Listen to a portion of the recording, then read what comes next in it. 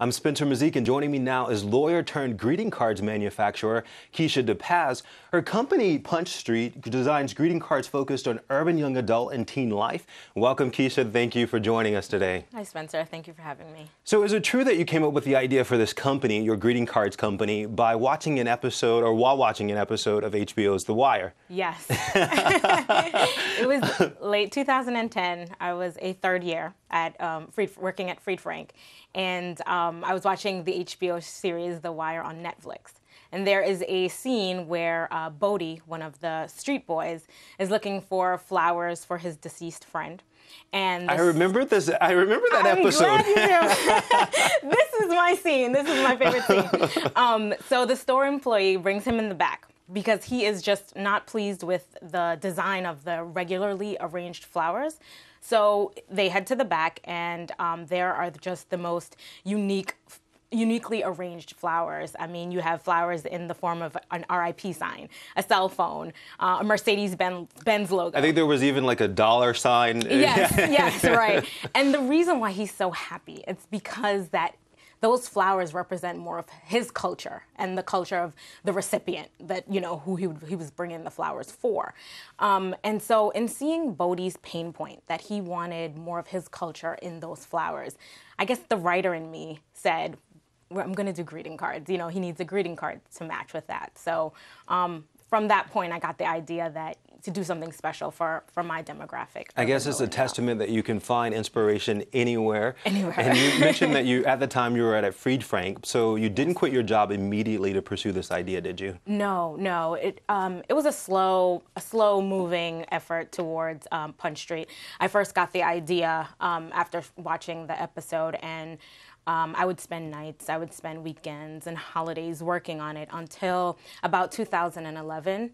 Late 2011, when the site was about to get coded, that I said, okay, well, you know, I think that it's time for the next step. So, do you think it took any certain amount of courage to leave? Because I say courage because it has to take some bravery to leave a very secure, steady job to go to something as risky as a startup. Yes, definitely. But you know what? I look at it as it was a calculated risk. You don't want to just be risky and just risk it all. But I think that in figuring out getting the idea and going from 2011 till from getting the idea in 2010, I was saving up, I was taking certain steps to make sure that I would be okay. I even sold my duplex apartment. So, you know, bye duplex apartment.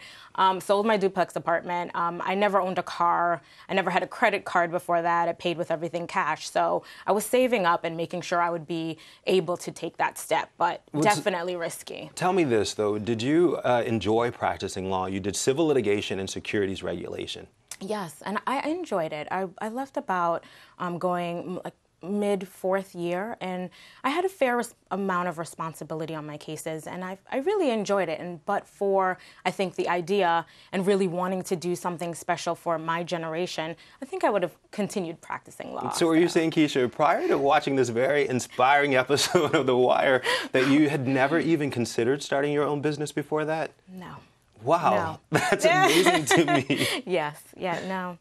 So what did your family and friends think about your decision to leave law behind? Absolutely supportive, 100%. When I got the idea, the first person that I called was my mother, and she didn't really understand what I was talking about when I was just saying, you know, I think I'm gonna try doing these cards for my generation, you know, cards that big card companies ignore. She was happy and still talking about cards that she would want to see, and she was just saying, okay, well, you know, if this is what you want to do, go for it. So. And your mom has been very supportive because now you're working out of her basement in Queens, right? We took over the basement. She does not belong in the basement. We're like, Mom, why are you coming down? So, and I appreciate that. I mean, without that type of support, where would I be? So you said that you've invested pretty much your entire life savings into this company. Yes. But I realized and I read that you actually got a scholarship. You received a scholarship to go to St. John's Law School. So does that at least mean that you didn't have to worry about repaying any student loans? No. I still have student loans that I'm able to defer at the moment, and I still have to revisit that. So no, but Huge shout out to St. John's, great institution, but yeah, I still have to worry about those loans. So let's talk about these greeting cards that address subjects like teen pregnancy, incarceration, bullying, and rehab. Are any of these topics too sensitive to be dealt with in a greeting card? I don't think so. I think that my generation goes through so much that we need that love and support. So what we're trying to do is not, I guess, we're not trying to cause controversy. It's really meaningful and tasteful. We really care about uplifting my generation. So, Well, is there anything off limits as far as you're concerned, Keisha? not that I have thought of so far. All of the card ideas come from me. So I figure out, well, I either through personal experience or through my friends or things I read about what's going on in the culture, I figure out, well, we need cards like this. So Where do you draw your inspiration? just about anywhere. I mean, for example, I took a trip to the graffiti haven 5 Points. Have you been there? It's in Long Island City. No, I can't say that I have. Well, I'm beautiful. You've got to visit 5 Points. But they have all these messages in graffiti. And that's the inspiration for one of our cards that says, believe in yourself. And the graffiti is, splattered against the wall. I could be reading a magazine or even reading the Wall Street Journal. So watching a movie, The Wire.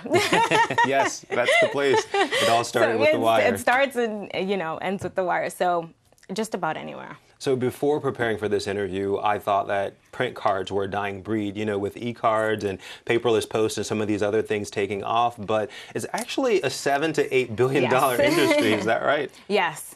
So a lot of people think that printed cards is like a dying tradition, but it's not true. People are still buying printed cards. So, and not just people, the demographics that you're targeting, the 20-somethings, right. The teens, the 30-somethings, they're the folks who are actually buying these print cards, right? Right. They're a very active and ripe demographic. We find that millennials, once they start experiencing certain life events like marriage, they have their own home address, they have kids, they're really active in the greeting market. So, and they spend 41% more than baby boomers when they're purchasing cards. So that's good to know. Yeah. And so you touched on this just a little bit ago, but what's the goal? What's the mission for Punch Street?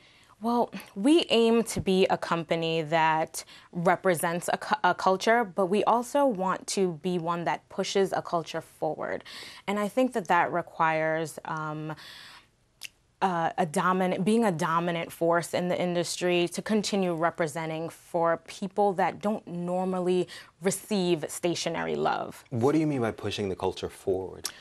Well, given that big card companies don't have these card lines, yet it reflects something that many millennials go through. I mean, that's a problem. I want cards where I could see my young friend, although she's a single mother, but she's, loving and she's supportive and she's doing her thing. So we need cards like that. When I have a young friend going through bullying, I want to send him a printed card so that he doesn't have to scroll through Instagram and thousands of pictures or, a cluttered inbox to find out that someone really cares for him. Mm-hmm. So that's why we do that. How did you come up with the name Punch Street?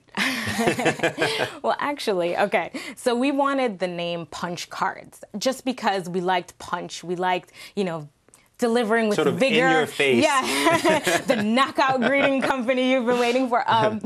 But that name was taken, and then I just added street to it, and I feel like it definitely represents a place that you feel that you can come to and feel comfortable. It's a lifestyle, it's a culture, it's a street, it's a neighborhood. So I feel like the name Punch Street really. I get it. It's like Sesame Street or any of these other streets. Right. You think of kids when you think when you hear Sesame Street, or bankers when you hear about Wall Street. Now I want you to think urban millennials when you hear about Punch Street. So. And in terms of branding your startup, I hear that you're inspired by certain celebrities, in particular Lady Gaga. Oh, yes. Can you please explain that? Lady Gaga is just awesome to me. The way she goes about branding herself, I even wrote a piece for it. I write for under30ceo.com, and I wrote a piece about her branding abilities and just things that she has done. And I really like that she is into, bravery and accepting of our culture and the Born This Way line. That's one of your cards, in fact. Right. So we have cards that represent for LGBT brothers and sisters. So Lady Gaga is definitely, and a lot of other pop stars are highly influential on what goes on those cards. So. Well, that's great. And so for folks who want to go out there and buy it, is it www.punchstreet.com? Yes. www.punchstreet.com. It says it here on the shirt. And we're on social media as well, at Punch Street for Twitter and Instagram, and facebook.com/punchstreet. Well, thanks so much for joining us today. Good luck with everything, Keisha. Thank you. Thank you for having me, Spencer. For more information on this or other topics, subscribe to BloombergLaw.com. You can follow us on Facebook and Twitter. Thank you for joining us. Bye, everybody. Thanks.